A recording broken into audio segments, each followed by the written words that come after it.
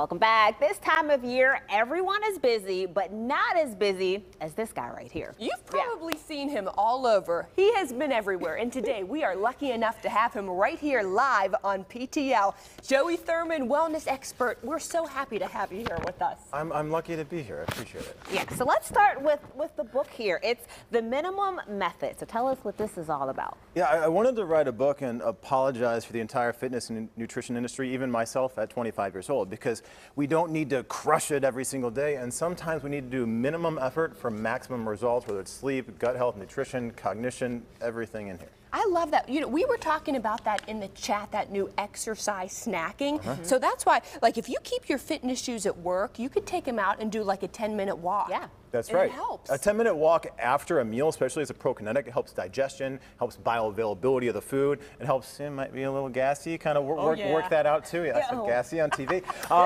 But if you have your heels too, you can do squats and you can get deeper into a squat and more knee flexion. Mikey, I know you're in heels. I am. Oh, so yeah, let's Mikey. try it out. Let's see, maybe you can show us some moves. I don't know if I should keep these heels on or take them off, but I'll keep them on just for demonstration purposes.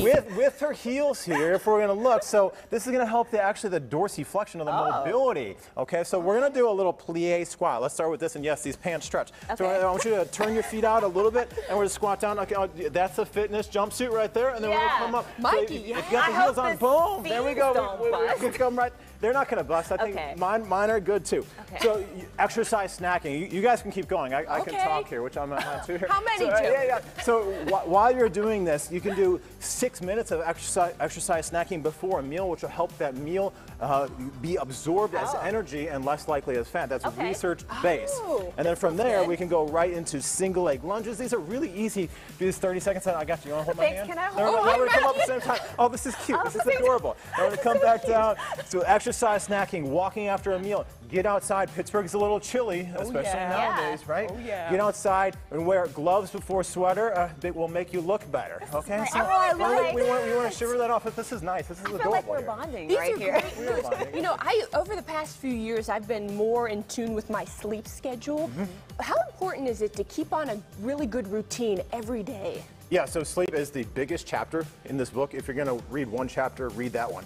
And not just consistent sleep, 7 to 9 hours. We want consistent time of day sleep. So you go to bed at 10 p.m., wake up at 6 a.m., 7 nights a week. Yes, there's actually 7 days a week, and just not the weekends trying to make it up. That'll regulate your circadian rhythm. Get out in the sun. If you wake up before the sun, studio lights. This helps regulate the hormonal system. It helps. So that's good.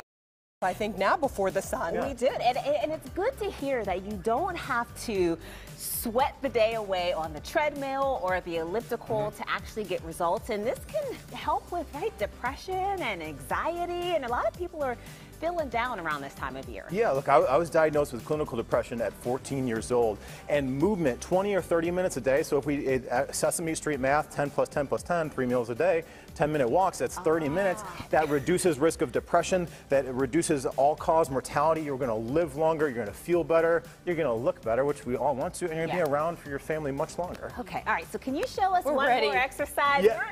We're ready to go. Well, can we, let's do a bear crawl. Can we do that? Yeah, a bear crawl. So a bear crawl is great because it's a cross crawl pattern. It's great for lower back. I and feel actually, like I'm proud. everybody, okay, we're going to prowl too. We're going to prowl to 2 here. Okay. So we're opposite hand, opposite leg, abs nice and tight. Oh, which camera are we going at? Oh, we're going right here. There we go. What is this doing again? Yeah, so we're working specifically as you're going. My abs are... Thoracolumbar fascia, working the glutes, and this is strengthening the overall core and trunk. So you can do that, and then multiple times a day. I have something in the book called the 3 to be free, and then the how to bulletproof your back. So these exercises you can do every single day to strengthen your back, so at a minimum you're feeling so much better, trunk, core, and you're moving better, and then you start adding more along the day. All right. Well, we're just coming in. We're going to stay down here. We're standing up. We're just going to stay here now. But we appreciate you making the trip to the Bergen. I know a lot of people can't wait to dive into that book if they haven't already. Well, I appreciate that. You can just make me a regular here. I love it. And for more information on Joey's new book, The Minimum Method, go to our website. We'll have the details for you there and where you can purchase it at PittsburghTodayLive.com. I might not be able to get up. It's okay. We got the whole hand. Okay, okay, good. So we're going to keep working out, and we'll be right back with your weekend guide.